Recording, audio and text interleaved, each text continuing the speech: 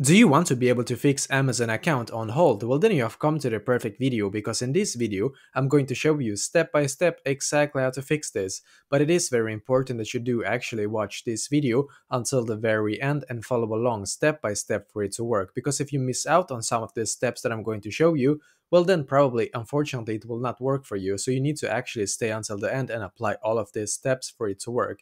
And the first step is going to be quite easy. You need to firstly go into your Amazon app, or you can of course also go into your computer in Amazon. It doesn't really matter.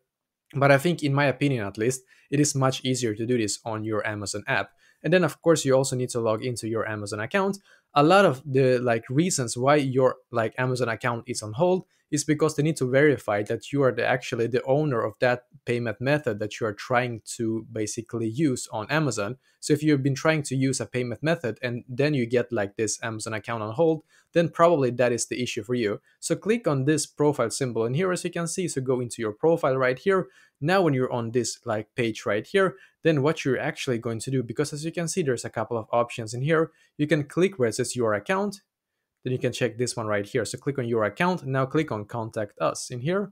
And then as you can see, you should now be taken to this page right here.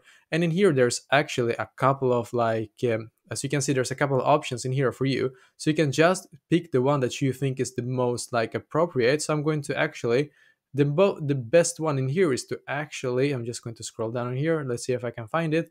You can click on I need more help in here, as you can see.